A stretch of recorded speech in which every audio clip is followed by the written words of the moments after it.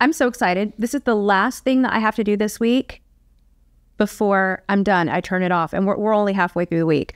I am taking tomorrow off. I'm going to pack, and the next morning I'm headed to Mexico for a week. Can I come? You can, but unfortunately you can't quit after this. You've got quite a few more things to pack into the next 2 days. I do. So after this, I have a buyer's appointment that's coming in at 5:30.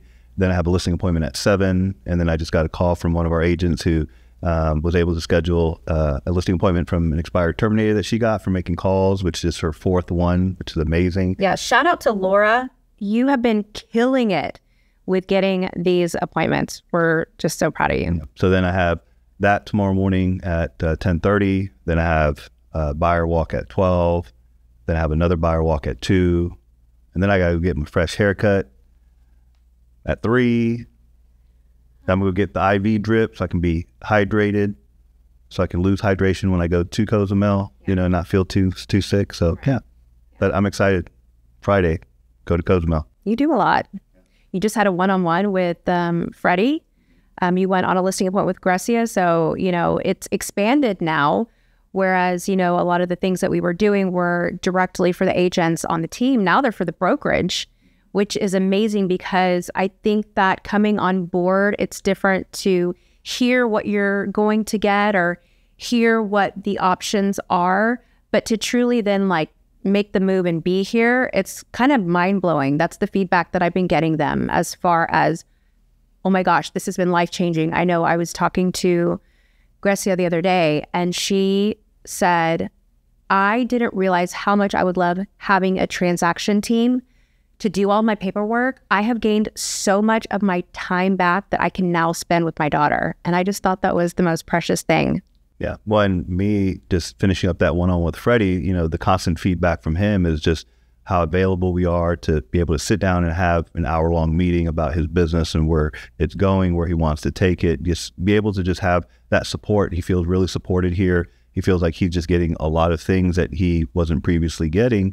And it's great to feel like we're fulfilling, that obligation that we essentially said that we were going to fulfill for them. And so far, so good. Yeah. But speaking of schedule and time constraints, you've really just been busting it the past few weeks in all aspects.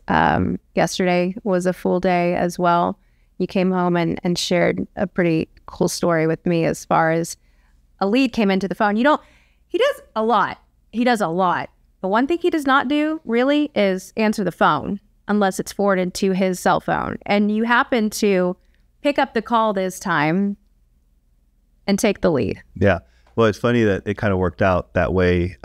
We had the session on Monday where we were talking to the agents that were there about how you ask the right questions to prospects, whether it's someone coming into your open house or whether it's a phone call that you're getting on a home that someone's interested in. And then we also had talked about in that session about how you really establish credibility and value so that people want to work with you and that you stand out. You make them feel like you're a different type of agent. And so, I put my my talking to action. You took your own advice. I did. Yeah. And? Yeah. No. So had someone that called in and they were inquiring on a builder listing and, had questions. And so like I always tell the agents, always make sure that you answer those questions that they're, asking of the home in particular, but then make sure you have your own set of questions, because otherwise what most people are used to doing is answering the questions, not being prepared to, ask their own. And all of a sudden the client's, okay, thanks for the information and end of call, right?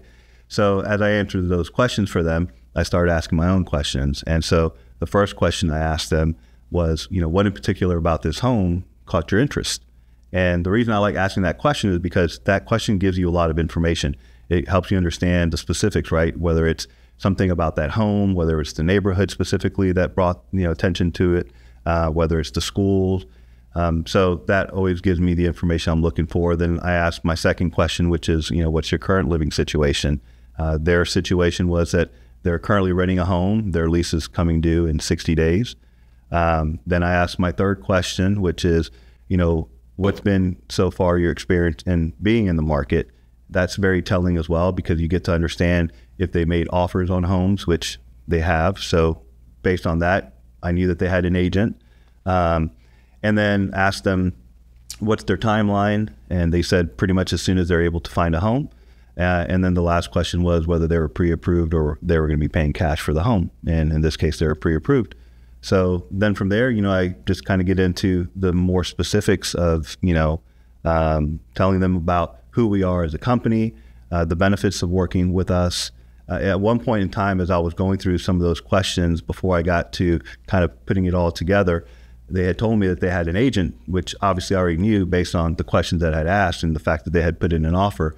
But what I always tell people is that, it's okay. There's so many people that are out there that work with agents. That doesn't mean that they're tied to that agent. If you're able to establish a lot of, credibility and value, and they see you as the expert, and you show them things that maybe the agents that they had been working with hasn't shown them, then they may choose to work with you. And I think that that's fine, and it's something that we do very often.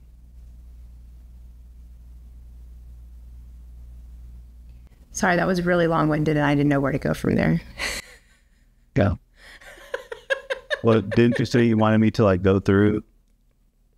No, that was perfect. That was perfect. Which, by the way, if you weren't catching those questions, you need to watch that back, and you need to pause and write down those questions, because those questions are gold. I mean, for the agents on our team, as you mentioned Monday when we did that speaking engagement and we opened it up to all agents throughout the Houston area, when they came here and they heard those questions, their minds were blown.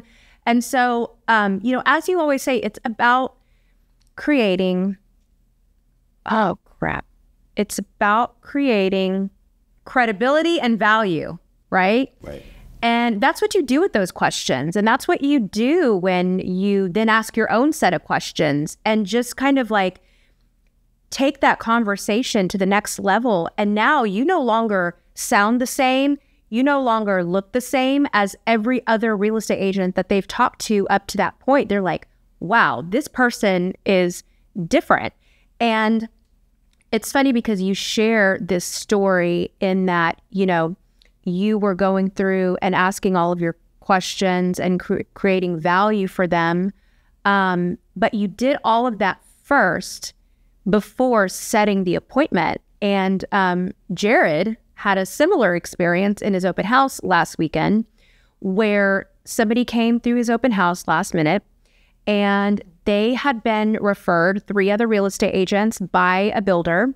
But they were very upfront with Jared, and they said, we were very turned off because we called the number and this is our first time buying a home. We have a lot of questions, and they didn't want to answer our questions. They didn't ask us any questions. They were just trying to get us to come into the office and set the appointment. And we were very turned off by that. So having this stance where you ask the right questions, provide the value, and you're building all that rapport is when you get the appointment. Just like a recent video I did about getting people to sign into your open house. It's not the first question that you ask when people walk through the front door is, can I get you to sign in? Why? Why? Just so you could have their contact information, just so you could have, record of who, for the seller who came through. You're going to get that. You will get that. You're going to get everybody to sign in, but that's not how you're going to go about doing it. You're going to allow them to come in as they're touring the home. You're going to ask the right questions. You're going to provide credibility and value. And then once you've done that and you've explained to them how it is that you work, how you've helped others become successful, then at that point, you're no longer asking them to sign in. You're literally at that point exchanging contact information because they found the value in that, what you can provide them in their real estate experience. And it's not just a cold, let me get you to sign in. Yeah. Well, and the reason that you asked those questions, the ones in particular that I mentioned, is it's fact finding. It's being able to understand exactly where they're at in their journey so that you can tie it all back in together, right? So with these particular people, they're renting. And so as I'm explaining to them who the Nicole Freer Group is, how long we've been in business, how many families we've helped, our experience, understanding how to run comparables, how to negotiate, how the ultimate goal is in their buying experience, saving them as much money as possible. The differences between working with an outside lender, which they have, on a new construction home versus working with the builder's lender and the additional incentives, and then being able to say, and then we also have, a lease buyout program where we can help you in buying them out of their lease. And so you're explaining all these things based on the information that you found out. And when you establish that credibility by explaining to them who you are and the difference in working with you versus working with another agent, their eyes just kind of get open to the possibilities of, man, like there's something that may be better that's out there, because they had no clue about many of the things that we were talking about. So that's why it was really easy at the very end to just set the appointment. Well, and weren't they looking you up while you guys were on the phone together? Yes, they were. Yes. Yeah. Well, and part of that was because I told them to look us up. 'Cause I think it's important for, people to do their due diligence on the agents that are out there so that they can see what the difference is. And for us, one of the biggest things is the ratings and reviews that we have out there, the quality of our website. So as I told her to look us up, she literally was looking us up while I was talking to her. Right. Which, again, just another reason why, especially for brand new agents, it's so important who you're partnering with, whether it's the brokerage or team or whatever, because you don't have the ability to, show all this production or show all your ratings and reviews yet, because maybe you're just getting up and going. But by partnering with a brokerage that you can, use their numbers, or a team where you can use their numbers, then it gives kind of a leg to stand on, and sometimes I'm scrolling my feed and I just see these brand new agents just trying so hard to sell themselves. And it's like, you're not there yet. Like, you got to crawl before you walk, and you have to align yourself and be able to leverage the successes of other people to be able to kind of like get your wheels going. But you don't have to do that. I mean, you're clearly very experienced. Well, I mean, but honestly, even for those agents that are new and just kind of starting out, there's always a way to make yourself stand out and to build credibility and value. And that may look different than what mine is, right? Like, you're not maybe going to be able to say that you helped this many families last year. Maybe what you say is that because, you don't have, a ton of sales, that you have more time to be able to spend with that client. You're able to, do a lot more due diligence for them. You're able, it's like kind of whatever you want to make it. Like, you can cater that credibility value add however you need to. You are so true in that statement. And I'm smiling because, like, as I'm listening to you say this, I'm having a flashback. And you remember when I was a solo agent and I would be going into these listing appointments, and, the person on the other side of the table would talk about how they were interviewing so-and-so team, and I would sell against teams all the time. I'm like, you don't want to work with a real estate team. They're so busy. They don't have time for you. And then you start a team and you're like, let me tell you how working with a team is so much better than working with an individual agent. But the point in that is, it's true. You just take whatever you have, whatever kind of your highlights are, and you present that before the person. And really, at the end of the day, it's taking the time and the effort to do that already sets you so far apart and gets you so far ahead, because so many are unwilling to do that. Yeah, and the biggest thing is that you're spending time in doing open houses or, making calls, and you don't get a ton of opportunities, right? Especially in a marketplace like today where, things are, a little slower. So each opportunity really counts, and you need to make sure that you're spending that time with that client to understand what their need is, that you're taking time to explain, what your credibility and value is, so that gives you the best opportunity to capture that client. And don't be concerned about being too aggressive. It's funny how many times I have had clients say that the reason they went with us was because we were aggressive, and that's what they want in someone who they're working with. They want someone who is going to fight for them, whether it's selling their home, whether it's helping them buy a home. And so don't be concerned about, being too aggressive. People want you to lead them as a professional, and for you to stand out as such, and for you not to essentially ask them what they want. You be the leader essentially in that transaction. I agree. All good things. Well, before we wrap up, can I just go ahead and publicly wish you a very happy birthday? You can. When are you throwing me a party?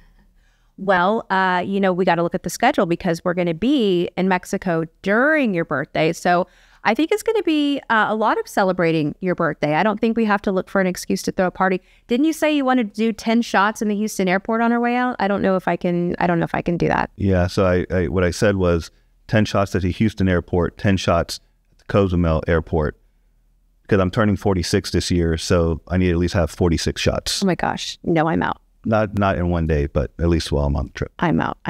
Well, thank you for allowing me to come along with you to Mexico to celebrate your birthday. You're welcome.